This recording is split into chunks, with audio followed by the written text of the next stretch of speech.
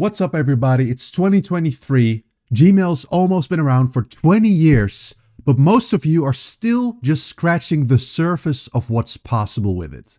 Let's change that by implementing these 23 power user tips that'll level up your email game in 2023. Don't you hate discovering a typo or realizing you forgot an attachment right after hitting send? Gmail actually has an undo send feature, which you can find by going to Settings, then see all settings, and then under General, find Undo Send and crank the cancellation period up to 30 seconds, giving you up to half a minute to retract an email you've sent and fix it. Pressing the / whilst in Gmail will take you to the search bar.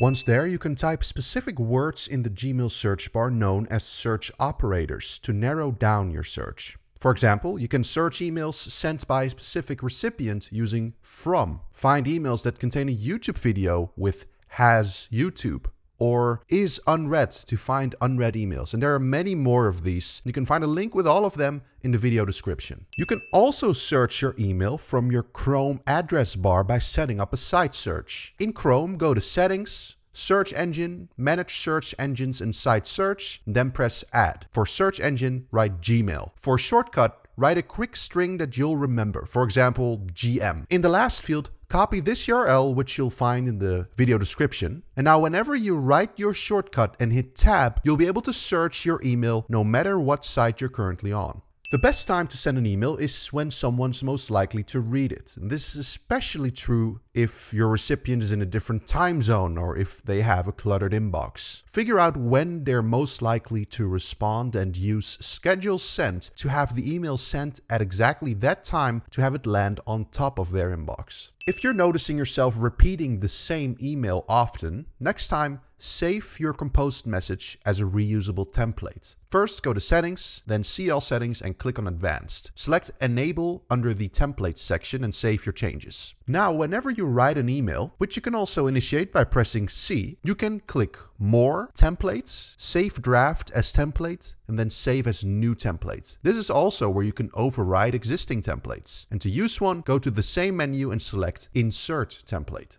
Instead of pressing the Send button, you can also use the Control or Command plus Enter hotkey. This tip is for those who are using a task manager, which if you aren't, well, what are you doing? Head over to my playlist and find one, then come back to this tip, which is to integrate Gmail with it. Many of them, such as TickTick, Todoist, and Asana, have a pre-built add-on that allow you to forward emails into your to-do app with ease and turn it into a reading task, support information for a project, or something to reference later on. Even more apps have a custom email address that you can forward things to in order to achieve the same result.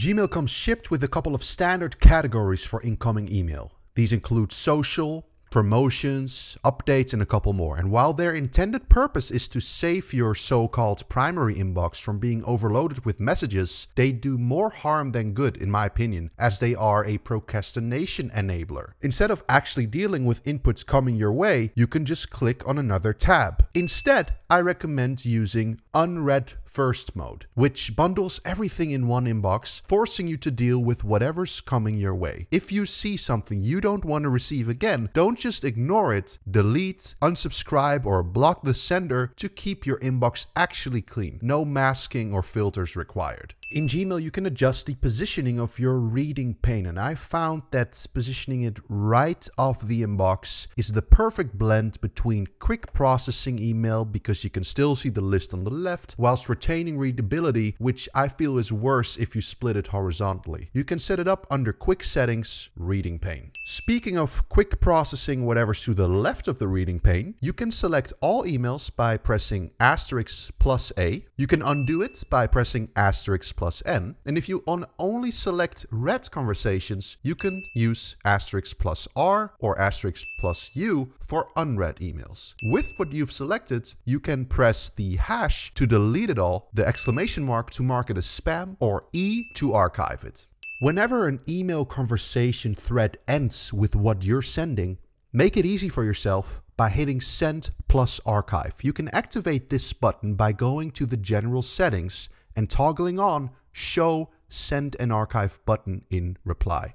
Gmail's spam filter is super effective, but sometimes things that you actually want to see end up in there. Since it's emptied automatically every 30 days, set a reminder for yourself to scan it at least once a month to ensure nothing valuable is lost. With filters, you can set up powerful automations. Go to Settings, Filters, and Blocked Addresses, and you'll find an option to create a new filter based on all kinds of parameters. After setting it up, you can have Gmail automatically perform a host of different actions, such as skipping the inbox, forwarding it to a different address, or even deleting it. One powerful use case for filters can be to forward your favorite newsletters to your reading app if it has an incoming email address by skipping the inbox, marking it as read, and forwarding it into there. No manual cleanup needed. If you find yourself regularly messaging the same set of individuals, save yourself the hassle of constantly adding them to the recipients individually and group them instead. Simply go to Contacts, select the contacts you want to group, and then select Manage Labels to assign a string that you can type in the recipients field in a new email, which will automatically add all of them in there.